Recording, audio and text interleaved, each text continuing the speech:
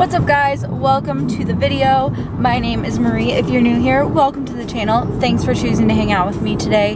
Today we are headed to my horseback riding lesson first and foremost.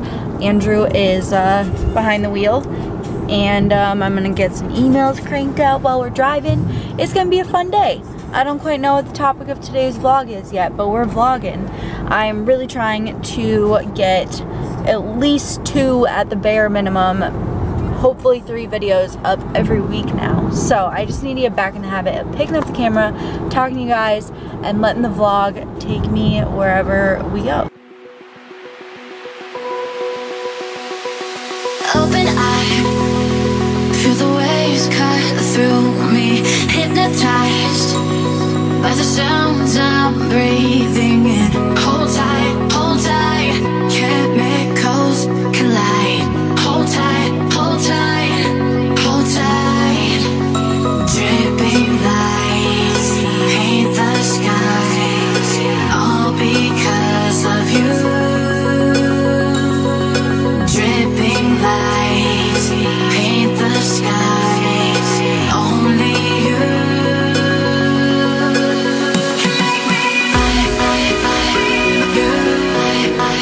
So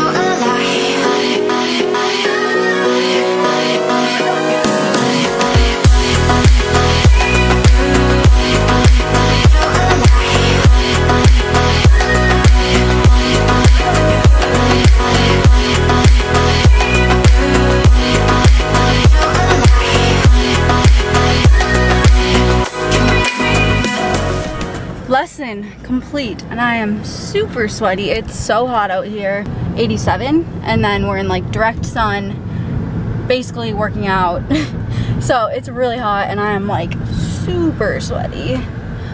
Anyways, that was an amazing lesson. Growing up, I did a lot of show jumping. I jumped, like, I did up to 3-3-3-6 classes, so the jumps were decently high, especially considering how old I was.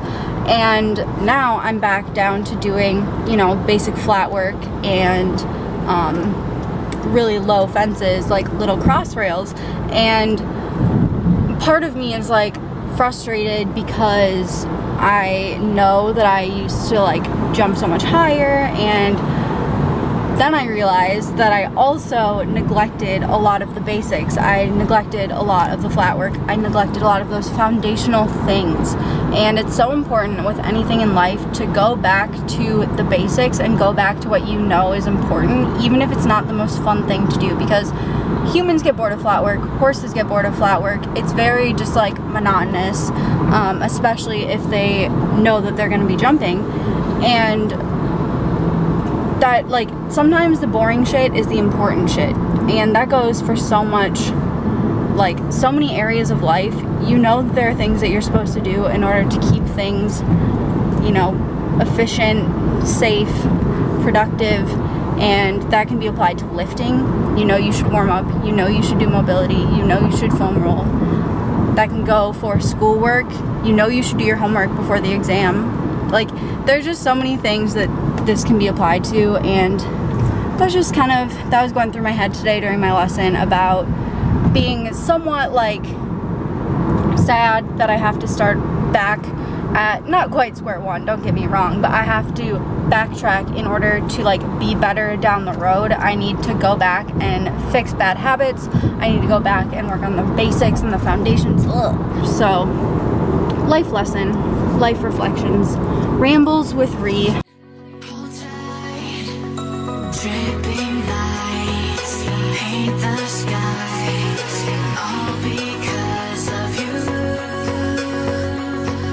Dripping lights. I really appreciate Andrew getting some footage for y'all. I hope you enjoyed it. I know most of you come here for like the gym stuff, but I do have actually quite a few equestrians that watch my channel, and I like sharing other areas of my life. And even if it's not like your favorite content to see, I really like documenting it for myself, and that's like part of the reason why I do YouTube. So yeah, that's that. And now we're headed, Andrew has to finalize some paperwork at his new job, which is super exciting. And then we're gonna get a little something to eat, which is also gonna be super exciting.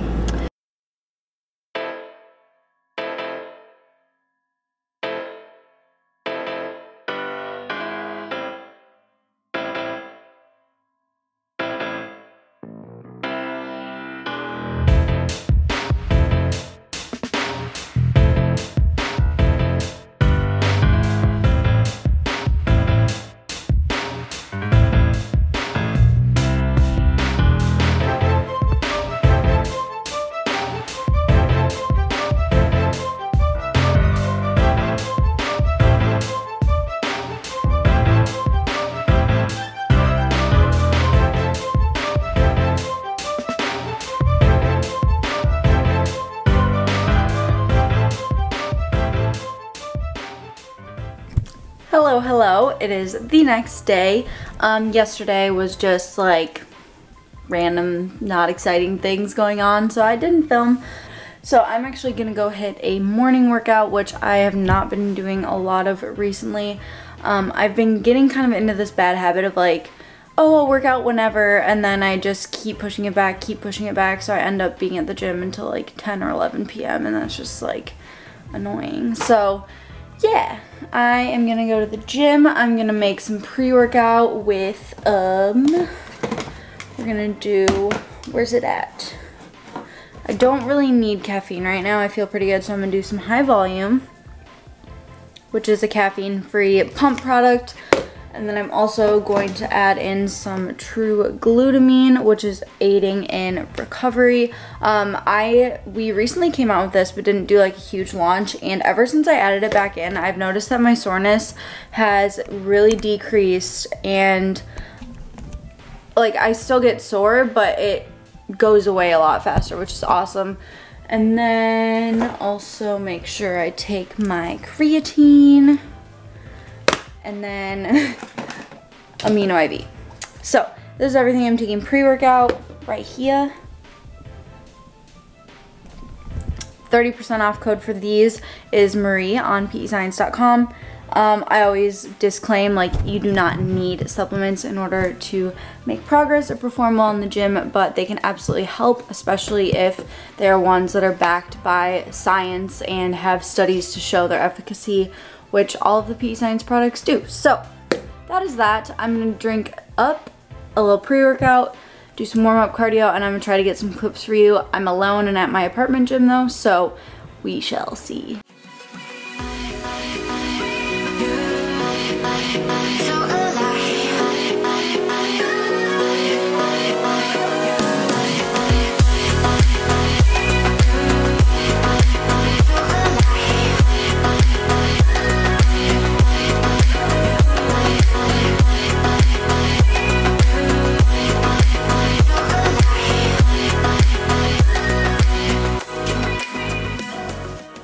Update, was not able to film a single set. Ollie, do not eat my salad.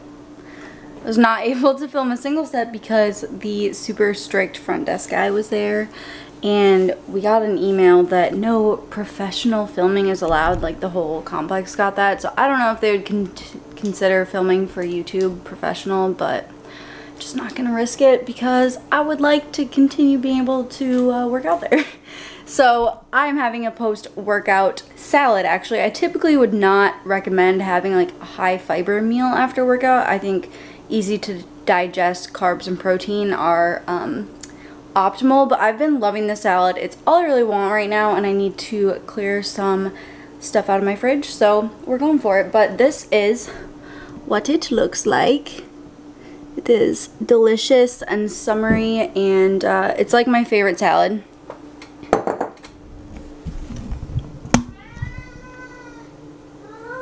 Ollie! There are lots of goodies in here. So it's a bed of 3 types of lettuce. It has some chicken that I get prepped from Bite Meals. This was frozen, so don't mind the date, but it has some chicken from Bite Meals. I like to order by the pound for some proteins and stuff. And then it has sliced strawberries, has some fat-free feta. It has a serving of this almond cranberry salad stuff. And then it has a serving of Panera dressing, the poppy seed, which is super macro friendly. It's like 0 fat, 5 carb. You'll notice this meal is very low fat because it's fat-free feta, fat-free dressing, and really the only fat sources are a little bit in the chicken and then a little bit in these almonds. There's like 2 fat per serving because there's also cranberries in here. So like half almonds, half cranberries. Cranberries don't have fat in them, you feel me? So a post-workout meal, you want not a lot of fat, you want protein and carbs, and you want things that are easy to digest. So like I said, having a lot of fiber is not optimal, but we're going for it. Pictures. You know, pictures. Yeah. Hi, Bubby.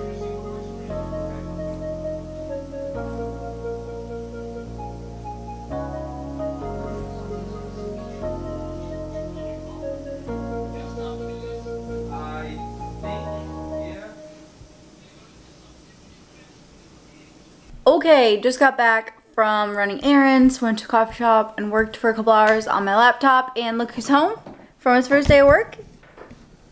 How'd it go? Good. Ollie! Dude. Such a rascal.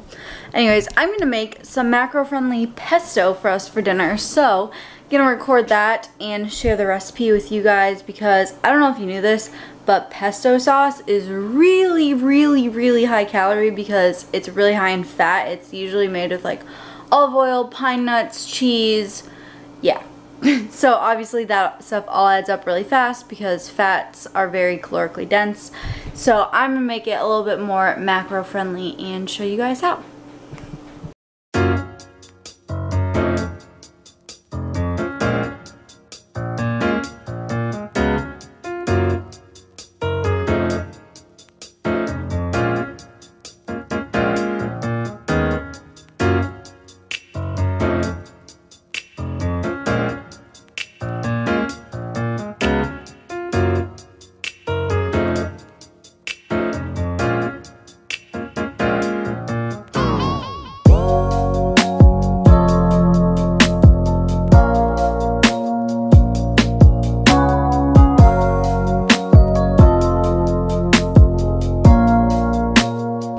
Here's what the finished sauce looks like. I'll put the macros across the screen, but I haven't calculated them yet. I'm gonna make some zucchini pasta, put this over, and then I'll give you a review. Okay, so I just spiralized an entire zucchini with this thing, which I will link below if you want one for yourself. But I just washed it, spiralized it, and now I'm gonna put it in a hot pan and saute it. In addition to the actual zucchini noodles, I'm gonna make a little bit of this zucchini lentil pasta. This is in the frozen section, and it has really good macros: 2 fat, 22 carb with 2 fiber, and 9 grams protein per serving, and the servings are pretty big.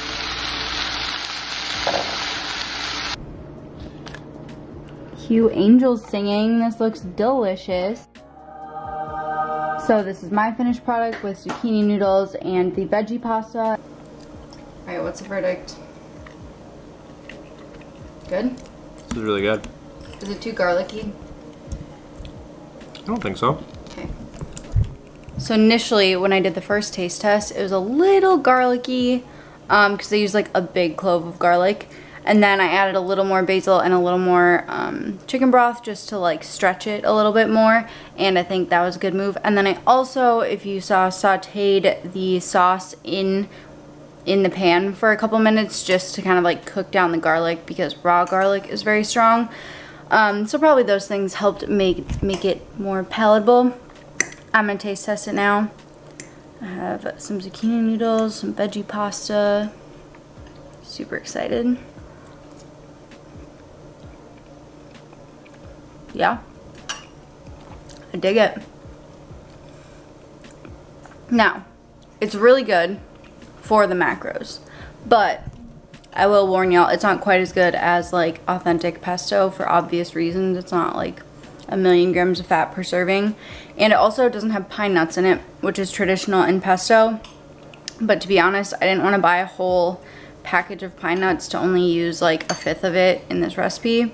and then probably not use the rest. So if you really want the true authentic taste, get some pine nuts. If you don't really care, this is delicious. Highly recommend it. I'll also put the recipe in the description box so you don't have to scroll back and write it down. But I'm gonna enjoy this and see you guys in a bit.